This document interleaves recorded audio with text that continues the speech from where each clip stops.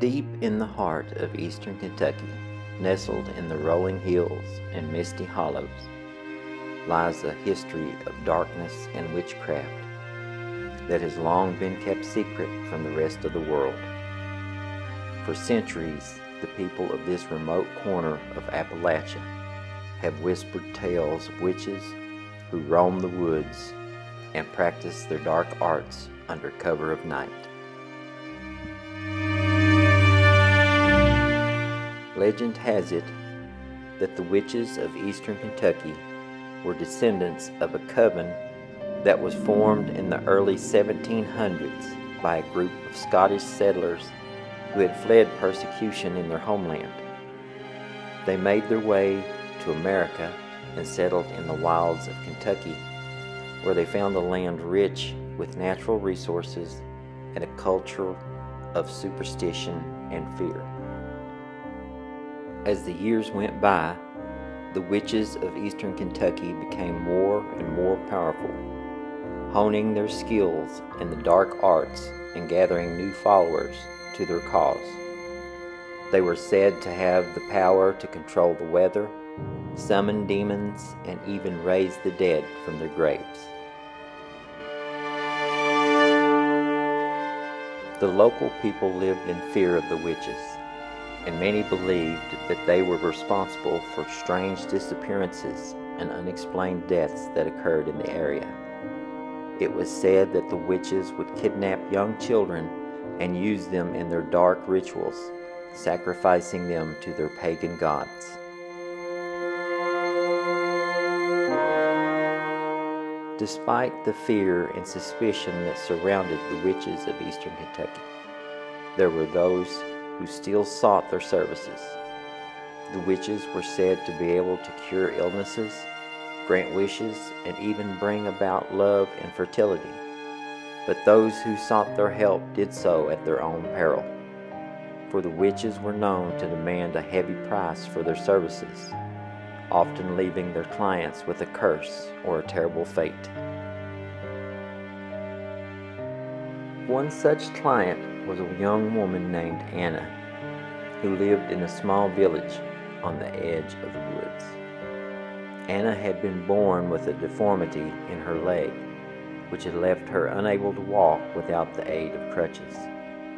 She had heard whispers of a powerful witch who lived deep in the woods and who was said to be able to heal any ailment.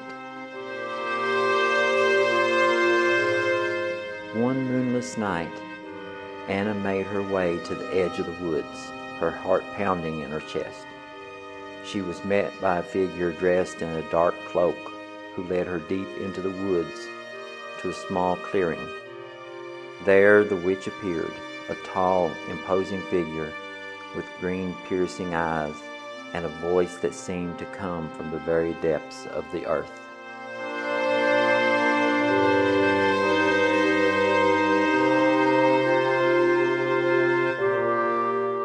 The witch listened to Anna's pleas for help and then demanded a heavy price for her services. Anna had nothing to offer but her soul, and so she agreed to the witch's demands.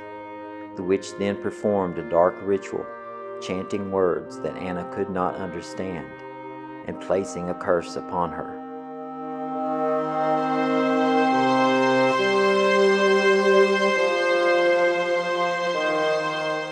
For a time, it seemed that the curse had worked. Anna's leg had been healed, and she was able to walk without the aid of crutches. But as time went on, strange things began to happen. Anna's skin turned pale and clammy, and her hair fell out in clumps. She began to experience strange dreams filled with images of the witch and her coven and the terrible deeds they had committed. Anna's family and friends began to avoid her, whispering that she had been cursed by the witches of eastern Kentucky. They feared that she would bring their wrath down upon them, and so they shunned her, leaving her alone in her misery.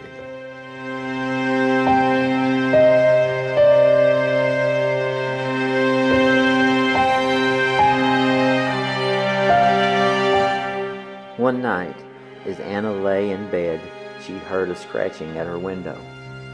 At first, she thought it was just the wind, but then she saw the silhouette of a figure outside. It was the witch, come to claim her soul. Anna tried to scream, but no sound came out. The witch climbed through the window, her eyes glowing with a sinister light. She approached Anna's bed, and as she did, the room grew colder and the air thick with the stench of decay. The witch leaned over Anna, her breath hot against her face, and whispered, "You belong to me now, body and soul." Anna tried to resist, but the witch's power was too great. She felt herself slipping away, her mind clouded by the witch's dark magic. From that night on, Anna was never the same. She became a recluse, living in a ramshackle cabin deep in the woods. Her skin grew paler, her eyes hollow and lifeless. She was said to talk to herself and mutter strange incantations, as if trying to summon the witch back to her side. The people of the village continued to whisper about Anna, and to warn their children to stay away from the woods at night. They knew that the witches of eastern Kentucky were still out there, practicing their dark arts and waiting for the opportunity to claim their next victim. One night, a group of hunters were deep in the woods, tracking a deer that had strayed too far from the safety of the village. As they moved through the undergrowth, they suddenly heard a sound that chilled them to the bone. It was the sound of chanting, coming from a clearing just up ahead.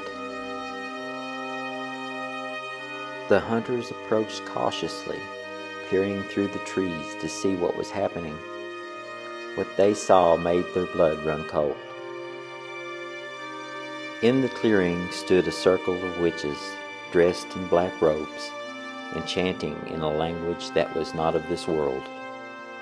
In the center of the circle stood a young girl, her eyes wide with fear and her arms bound with ropes.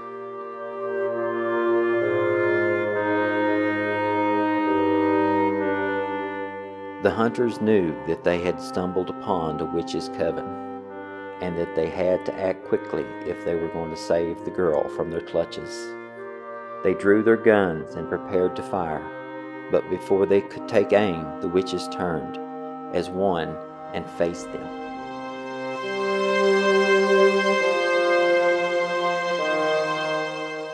The witches' eyes blazed with a terrible fury, and their hands reached out to summon the power of the dark gods. The hunters fired their guns, but the bullets seemed to have no effect. The witches continued to chant, and the air around them grew thick with an unearthly mist.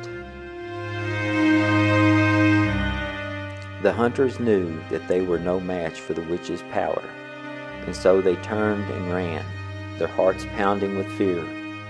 They knew that they had to warn the village of the danger that lay in the woods, and to prepare themselves for the inevitable battle that was to come. As the hunters fled, the witches continued to chant, their power growing with each passing moment. They knew that their time was coming, and that soon they would have their revenge on the people who had shunned and feared them for so long. And so the witches of eastern Kentucky continued to practice their dark arts, hidden away in the misty hollows and the deep woods. They waited for the day when they would rise up and claim the rightful place as rulers of this land, and the people of the village lived in fear, knowing that their time was running out. As the days passed, strange things began to happen in the village. Crops failed, livestock died, and the air was filled with a foul, unnatural odor. people reported seeing strange lights and hearing eerie whispers in the dead of night. It was clear that the witches were growing stronger and that their power was spreading beyond the woods. The village elders knew that they had to act quickly if they were going to save their people. They called upon the bravest and most skilled hunters and fighters from the surrounding towns and villages, and together they formed a plan to rid the land of the witches once and for all. The hunters and fighters gathered at the edge of the woods, armed with guns, knives, and the ancient knowledge of their ancestors. They knew that they were facing a great evil, and that they might not all make it back alive. But they were determined to fight, to protect their families and their land, and to rid the world of the witches' darkness forever. As they entered the woods, they could feel the witches' power all around them, pressing in on their minds and bodies like a heavy, suffocating fog. But they pressed on, following the sounds of the witches chanting, until they came to the clearing where the coven had been seen. There, they found the witches waiting for them, their eyes glowing with a terrible, unearthly light. The hunters and fighters raised their weapons, and the battle began. The air was filled with the sounds of gunfire and the clash of steel on steel, as the hunters and fighters battled the witches with all their might. But the witches were not easily defeated. They summoned the power of their dark gods, and the earth itself rose up against the hunters and fighters with roots and vines lashing out like serpents.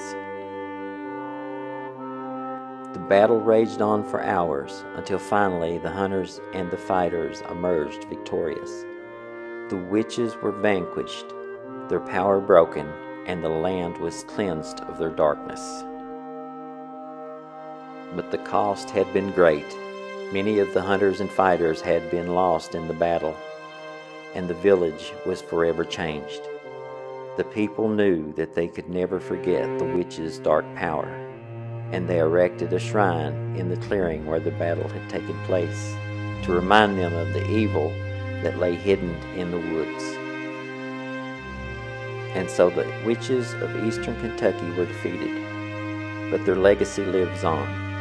The people of the village continued to tell stories of the witches' power and their terrible deeds, and the children were warned never to stray too far from home, lest they fall prey to the witches' dark magic.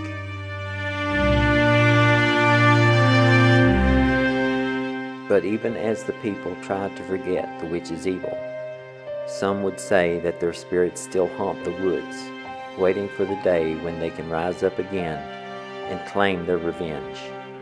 And so the people of eastern Kentucky continue to live in fear, knowing that the witches' darkness could return at any moment, and that they must always be ready to fight for their lives and their land.